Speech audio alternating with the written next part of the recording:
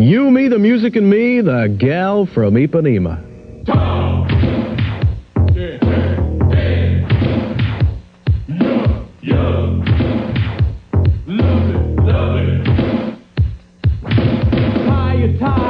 Crack the bubble. The girl is tall and tan and lovely.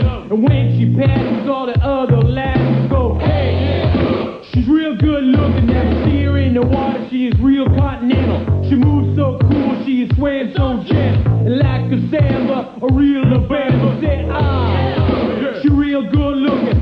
Oh, I would give my heart a real start. I want her so badly, I would give it real gladly. How can I tell her if I can't even smell her? I want her to discover that I really do love her. I'll do anything to reach her, I'm ready to beat her. Take her by the hand, build a castle with the sand. Each day she goes to the sea without me, cause I gotta go downtown and make money.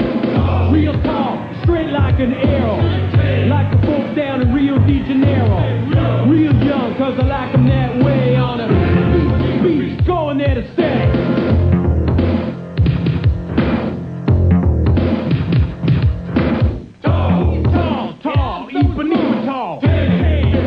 Ipanema sand, man. Young, Ipanema young. Beach, Rio de Janeiro beach.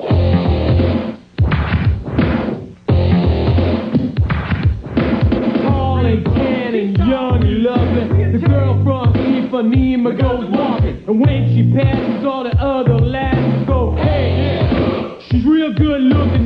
When she moves, she's like a samba. The swing so cool and sway so gentle. And when she passes, all the other lads go, hey. She's real good looking. Oh, but I watch her so sadly. Why are you so sad? I don't know. How can I tell her I love her? Yeah, I would give my heart gladly. But each day when she walks to the sea, she looks straight ahead like me. Tall and tan and young and lovely. The girl from Ipanema goes walking, and when she passes, I smile, but she doesn't see me. She don't see me. She don't see me. She don't see. She just don't see. I spend every day on this beach. She don't see. What's wrong with her? She don't see me.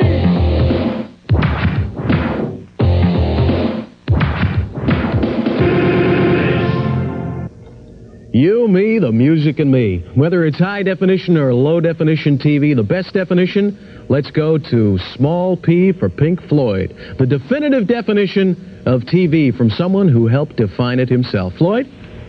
Well, you know, I really have to go back to one of the Marx Brothers who, I think it was the Marx Brothers, who said that television was the opiate of the masses.